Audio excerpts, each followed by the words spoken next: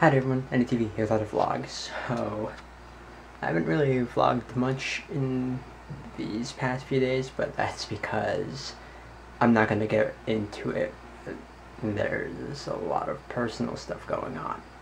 Again, not going to get into it, but I figured I might as well just at least vlog something because, yeah, I mean, no, this whole vlog is just going to be talking about some mail that I got because before, when I made the vlog about paying off one of my student loans, like the small student loan, I also mentioned that I ordered some stuff like cards and controllers.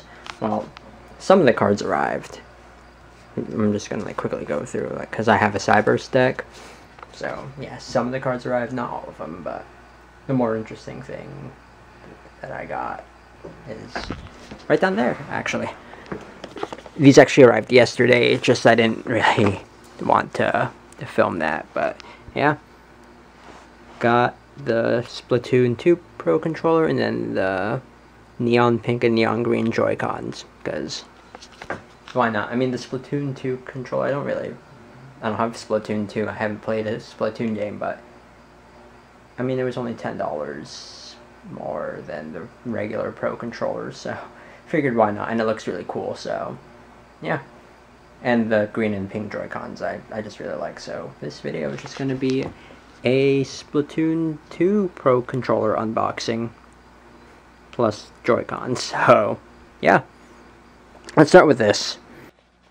Okay, so I think it's just the Joy-Cons. I don't think it comes like with a grip or anything, but still got like the Joy-Con guard things and then the actual Joy-Cons, so cool. Also, bubble wrap is nice.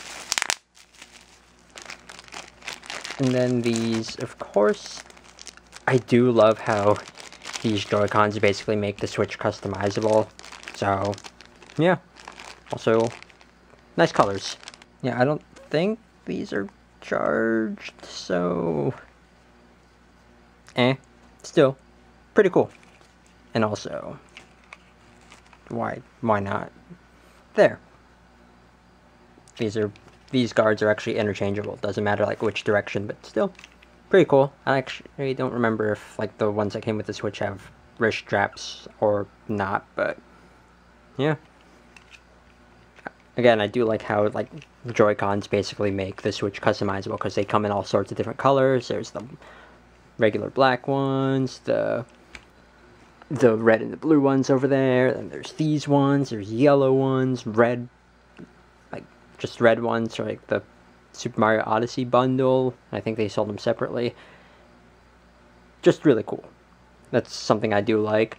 And the battery life on the Joy-Cons also isn't that bad either, but let's open you up. So I'm pretty much expecting this to be like the same as the Xenoblade Chronicles 2 Pro controller.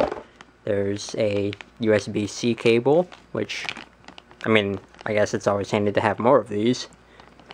And then the Pro controller itself. Ooh, that's a noise.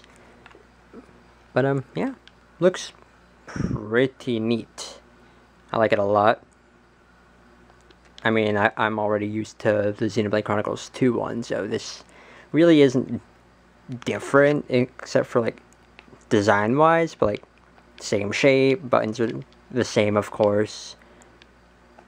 But yeah, and like the reason I got all of this stuff is because I'm basically future-proofing, because there's a lot of like multiplayer games coming out on the Switch that I really want that they're not out yet, like Smash, of course. I still need to get Mario Kart 8 Deluxe.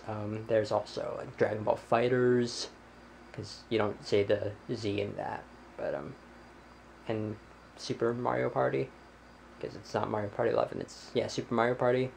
Like games like that, that I'm really interested in, and it'd be nice to have like a variety in controllers, because there's the Joy-Cons, which could each function as their own, or if I get a grip, then these can just be one controller together. Of course, there's the Pro controller.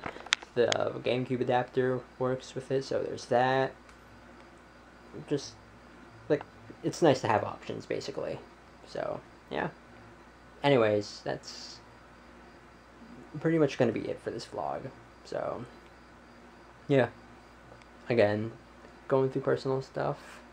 Don't really want to talk about it, but yeah.